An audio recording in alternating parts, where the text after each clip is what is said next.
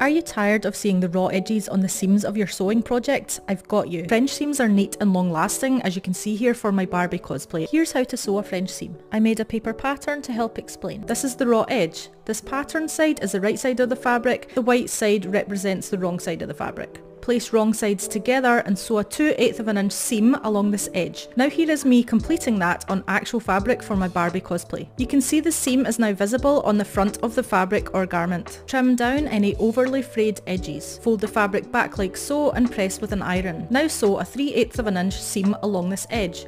What that does is enclose the previous seam inside this one. It means the raw edges of the fabric are completely hidden from sight. Check for any stray threads, don't pull them as it can make the frays worse, cut them carefully instead. Finally press the seam again to complete. I made the entirety of my Barbie skirt using this process. Ask me any questions in the comments, click follow for more tutorials.